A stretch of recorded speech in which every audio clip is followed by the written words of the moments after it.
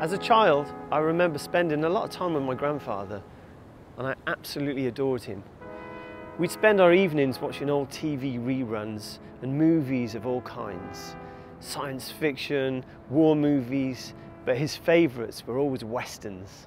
I remember one in particular, because he was a country fan, he told me that the lead role guy was a country singer called Chris Christopherson.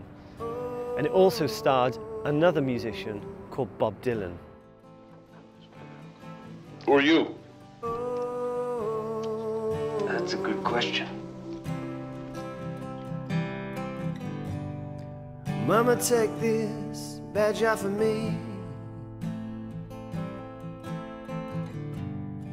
I can't use it anymore. Bob Dylan got word that there was a new movie being made called Pat Garrett and Billy the Kid. Now this got Dylan really excited because he was obsessed with Billy the Kid to the point where he used to joke with his friends that he was actually a reincarnation of Billy.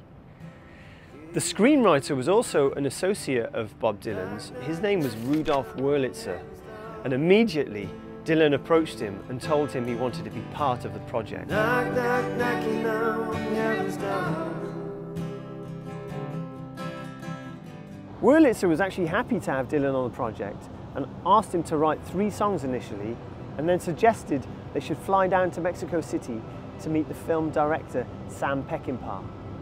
They did so, and when Sam heard the songs, he was deeply moved by the tracks, and not only did he ask Dylan to write the full soundtrack, but he actually created a role for him in the movie.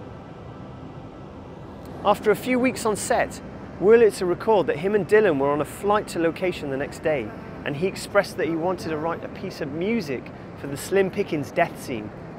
He scrolled some stuff down on a piece of paper, handed it to Wurlitzer, and then that later became Knockin' on Heaven's Door. Knock, knock, knocking on heaven's door. Knock, knock, knocking on heaven's door. I must have been around 8 or 9 when I saw that movie, and I remember the death scene. And I remember how the music emphasized the sadness.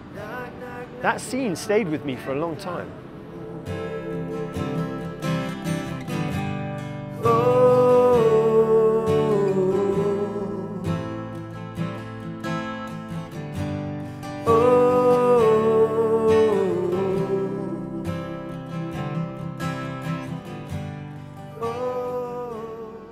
Knockin' on Heaven's Door is now over 50 years old, and it's been covered by hundreds of artists, including Eric Clapton, Patti Smith, Nick Cave, Roger Waters.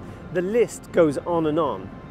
But in 1991, Guns N' Roses released their version on the soundtrack for Days of Thunder. I'm dropping the hammer. No, you're not. I was a huge fan of the band, and at the time I was asked to perform in a school concert. That would have been my first performance in front of a live audience. And you can guess what I played, right?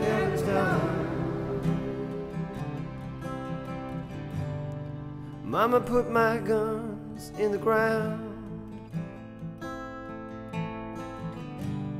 I can't shoot them anymore. But what really makes this song so special? Why have artists been covering it for years? Dylan's biographer said it was an exercise in splendid simplicity. And I have to agree, it's 4 simple chords, so beginners love it. It's only got 2 minimal verses and a really hooky chorus.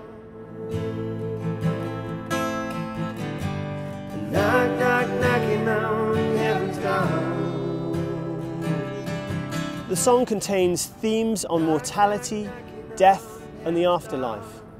And perhaps Dylan pulled some inspiration from his own life experiences. The fact is, it's the song's simplicity and universality that has helped it endure over the years. It's ingrained in our culture. Love it or loathe it, it's here, and it'll probably outlive most of us. Oh.